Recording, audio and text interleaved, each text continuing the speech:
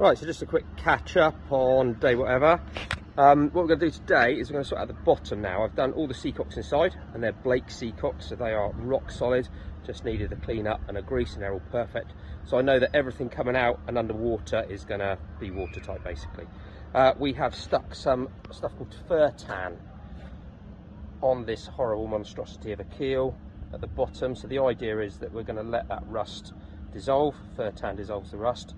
And then we're just going to paint over that with an undercoat and then go over that with antifoul. We've decided to antifoul direct over this because it's only going to be for the latter part of the season. We'll sort it out next summer if it needs anything more, but actually we're going to antifoul direct on there. So what I've done is I've just added a bit of frog tape, which is the delicate one, so it doesn't take off our paint there.